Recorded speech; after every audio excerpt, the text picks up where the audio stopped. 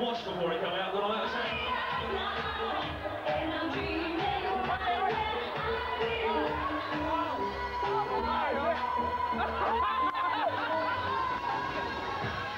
Rob Needham, the brickie, spends most of the night on the dance floor, but with no particular partner. Slower ones are for the women. Slower ones for the women. I enjoy dancing with my friends and have an excellent time with my friends. And if any of the slower ones come in, then fair enough with the ladies. But at the moment, I'm quite happy dancing on my own with my mates and that. Have a good time. Nicola's also dancing with her friends rather than members of the opposite sex. So what's the main ingredient for a good time? The atmosphere, as soon as you walked in, you could tell that it was going to be a good night. It was really buzzing. So are you telling me at 12:20 that you four lovely ladies haven't pulled a fella yet? I'm telling you, we haven't pulled. No, I still never do. I've still got like an hour and 20 minutes to go. Yeah. Thank you, lovely. After midnight, with the club packed, there are some problems for the door staff to sort out. You go out there and you talk to them nicely. Then you go a little bit more aggressive in your voice. No, you mean business. But if they start confronting you by waving their arms, throwing fists, Swearing, abusing. You use enough force to get him out of the club. Gary! Can you take me to see Gary about the car?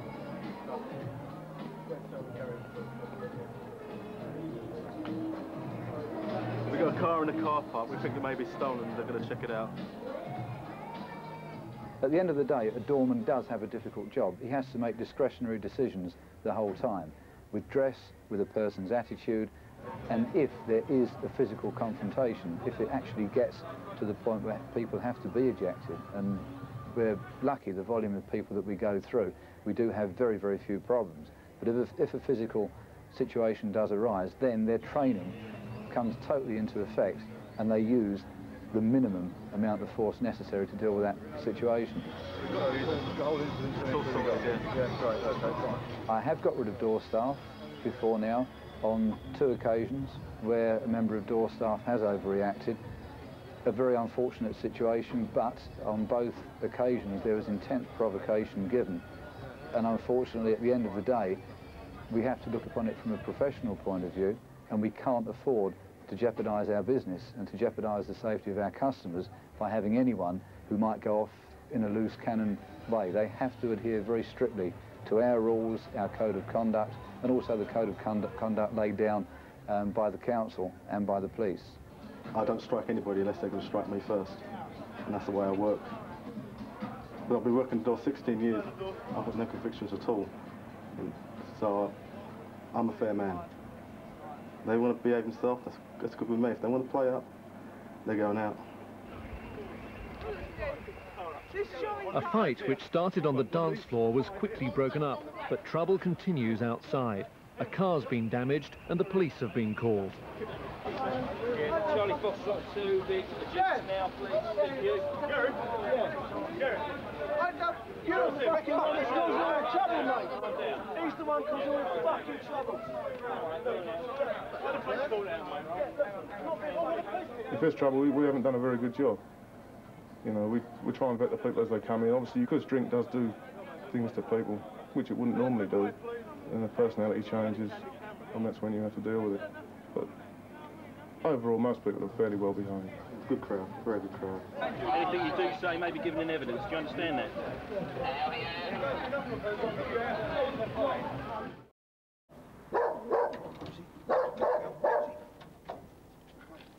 A training course for Essex Police sniffer dogs. The club gives them their first real test. Most of the dogs are less than a year old, and the handlers have had just 1 full week working with them. They've planted drugs for the dogs to find. What the handler is doing here, he's making sure that the dog covers all the areas that the handler wants him to cover. If left to his own devices, the dog would run around quite happily, but he may miss areas that the handler wants checked. So the handler will be cueing him to certain areas to make sure that he's happy that that area has been searched. So together they work as a team to make sure that the whole area is searched and nothing is missed. There's a good boy. What you got there?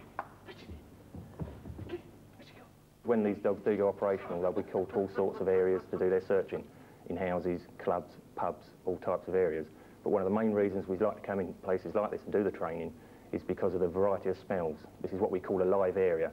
You can walk in, there's stale cigarette smoke, there's people, there's smells from everywhere, the bar area, dirty carpets, the cleaning, everywhere. There's a lot of smells for the dog to pick up and actually get confused, possibly with the drugs. Good boy, good boy. What have you got? Good boy. What is it? Oh, good boy. All the drugs we've got are the real thing. We've got cannabis, herbal, resin, amphetamine sulfate, and cocaine and heroin. We have ecstasy tablets, which is methamphet in a tablet form, such as these. And the reason I have these in the polythene bag is because we don't want human scent to go on the drugs. What we want is the dogs to actually find the drug scent rather than the human scent, so they're not contaminated with our human scent. What reward do they get, Andy, at the end of it then? Why should they go for the drugs? Well, the main reward is the praise from their dad. The handler makes such a fuss of them, they know they've been a good boy, and that's what they enjoy. Good boy. This training is vital. Essex Police confirmed that despite the death of Leah Betts, ecstasy is still a popular drug among young people. Even well-run clubs can't guarantee to be drug-free. If someone wants to pop an ecstasy pill in the car park or outside before they come into the club, we have no way of knowing or identifying that when the person walks through the front door. That drug may take anything up to 20 minutes, 30 minutes to start being effective with someone. We know the physical signs to look for. We know the hyper energy that someone will display if someone's constantly drinking water.